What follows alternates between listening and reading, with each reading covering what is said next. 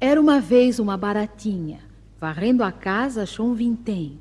Comprou uma fita, amarrou no cabelo e foi à janela cantar assim: quem quer casar com a senhora Baratinha, que tem fita no cabelo e dinheiro na caixinha, é carinhosa e quem com ela se casar terá doces todo dia, no almoço e no jantar. Passem, passem, cavaleiros, passem todos sem tardar, que o mais belo com certeza minha mão irá ganhar. Naquele momento, com passo lento e bem pachorrento, passou um boi.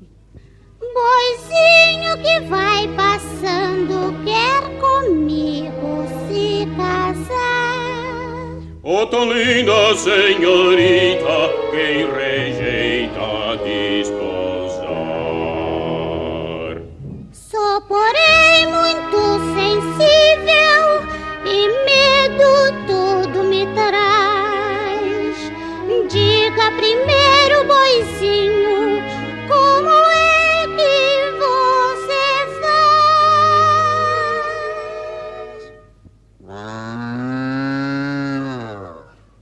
Deus me livre de tal noivo, mugindo dessa maneira. Terei sustos todo dia, terei medo a noite inteira. E assim lá se foi desiludido o pobre boi. Logo atrás, filosofando, vinha um burrinho passando. Burrinho que vai passando, quer comigo se casar. Oh, tão linda senhorita, quem rejeita desposar. Sou, porém, muito sensível e medo tudo me traz. Diga primeiro, burrinho, como é que você faz?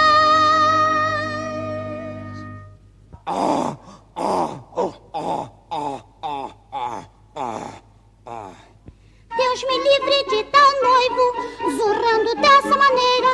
Terei sustos todo dia, terei medo a noite inteira.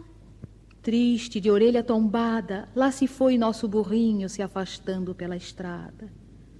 Mas logo depois, saltando, vinha um cabrito passando. Cabritinho bonitinho, quer comigo se casar. Oh, tão linda senhorita, quem rejeita desposar. Sou, porém, muito sensível e medo tudo me traz. Diga primeiro, querido, como é que você faz?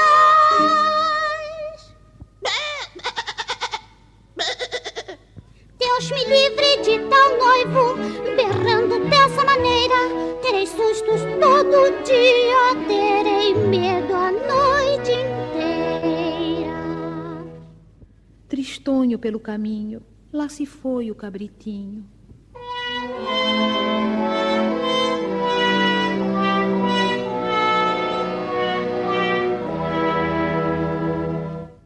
Já estava desanimando a senhora Baratinha quando passou garboso e pimpão o doutor João o Ratão. Ratinho que vai passando, quer comigo se casar. Oh, tão linda senhorita, quem rejeita desposar. Sou, porém, muito sensível e medo tudo me traz. Diga primeiro, ratinho, como é que você faz? Isto sim que é voz bonita, não pode assustar ninguém. Até que afinal achei o noivo que me convém. E pouco tempo depois, com grande satisfação, recebi a bicharada esta participação. Na matriz do rancho velho, dia 7 casarão. e o doutor João Ratão. A sua amável presença será muito apreciada. Pode trazer os amigos e também a criançada, porque depois do casório vai haver festa animada, sendo servida aos convivas uma lauta feijoada. Ah, maldita feijoada, o motivo, a tentação que transtornou toda a vida do Dr. João Ratão. Eu vou contar a vocês o que foi que sucedeu. Na manhã do casório, o mestre Macaco, que é o rei da cozinha, botou mãos à obra. Comprou no mercado feijão, carne seca, linguiça mineira e toucinho de sobra. Com seus ajudantes, uns 10 macaquinhos, lavou a panela, acendeu o fogão.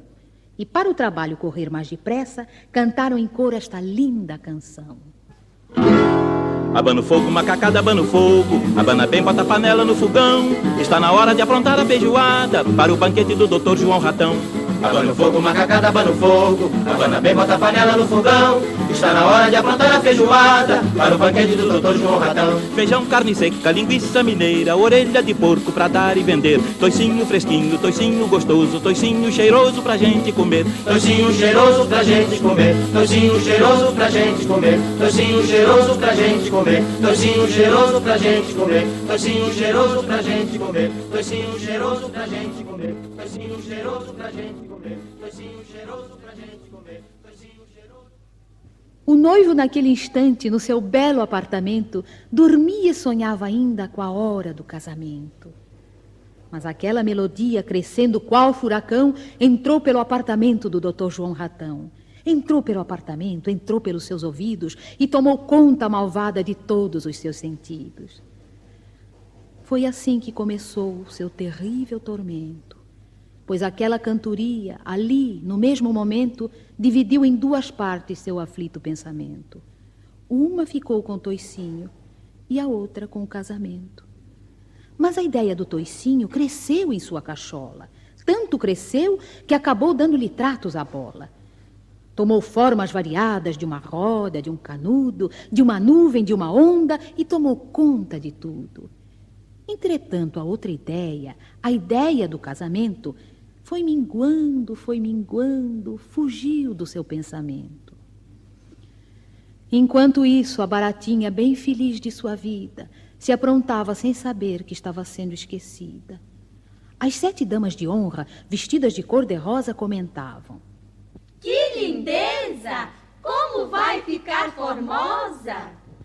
E vestindo com carinho a senhora Baratinha, cheinhas de entusiasmo, cantavam esta modinha.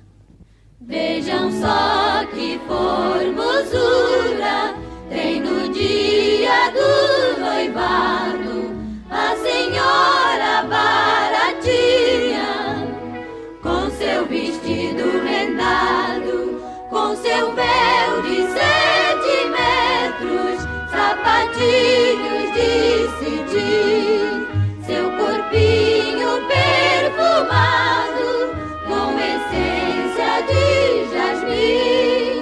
Dirão todos certamente, quando a virem tão faceira, cheira mais do que a grinalda de flores de laranjeira.